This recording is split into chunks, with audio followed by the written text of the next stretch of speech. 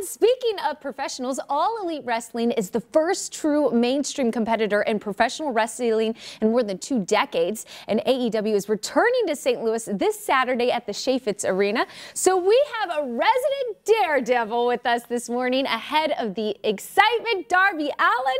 Thanks for being here today. Yo, what up? Okay, I am so excited for this. The big match is tomorrow. Tell us what people can expect. Well, the thing with AEW is you can expect the unexpected, and I mean that. It's not just like I'm not trying to sell anything, but every week there's some crazy shenanigans going on. Last week I almost broke my neck, and then this week we got so much crazy stuff. Literally, it's something different every week. We don't play it safe. Yeah. And you know, I was in town and I saw this arch, and I kind of wanted to jump off it. But, which wouldn't be that surprising, Darby. You do a lot. I saw a video of your car jumping over your home. Yes. I mean, you really are a daredevil. So are you nervous for tomorrow? Do you get nervous before these stunts? No, you know, I think with AEW, I embrace the beauty of AEW to me is they let me do everything inside the ring and outside the ring. What you see out there is 100% Darby Allin. No one tells me how to wrestle, talk, like act, or anything like that. They're just like, all right, just be you.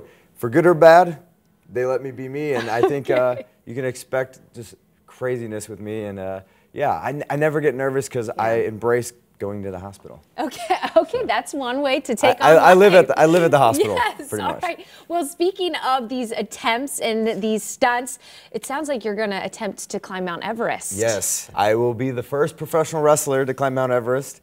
Wow. Hopefully, I'm the first successful wrestler to climb Mount Everest, and Avalanche don't take me out. Yeah. But, so how's that training? Do you have to do a lot of prep for that? So that's the thing I don't think a lot of people understand is being a full-time wrestler and also trying to train to climb Mount Everest. I'm dodging all these bullets and like every week I'm almost like having to go to the hospital for wrestling, and then I got to stay healthy enough to climb Everest. The training has been crazy, crazy. I was in Mendoza in China, or Kathmandu, for over a month in December. But before I went, I got an AC joint sprain. So I had this AC joint sprain, and I was climbing mountains.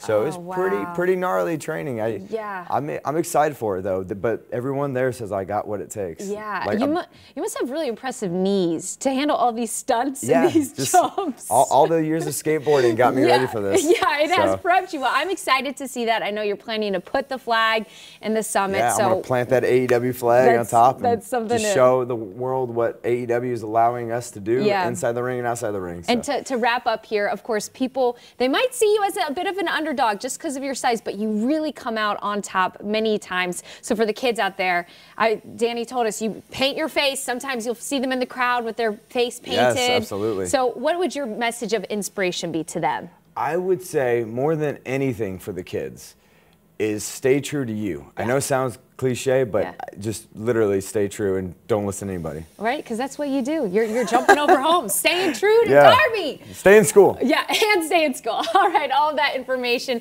is right there on your screen. Again, Saturday, that's tomorrow at the Chaifetz Arena. You're not going to want to miss it. Ooh, it's going to be fun.